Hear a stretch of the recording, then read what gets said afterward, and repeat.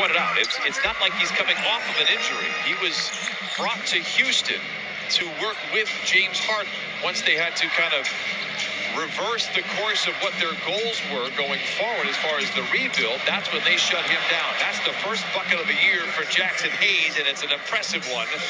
And he puts the Pelicans out in front 52-50.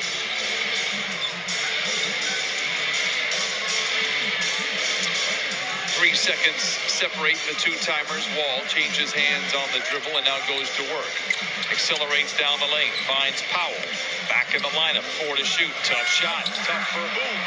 Norman Powell with 12. He and Marcus Morris Sr. have the game's high water mark.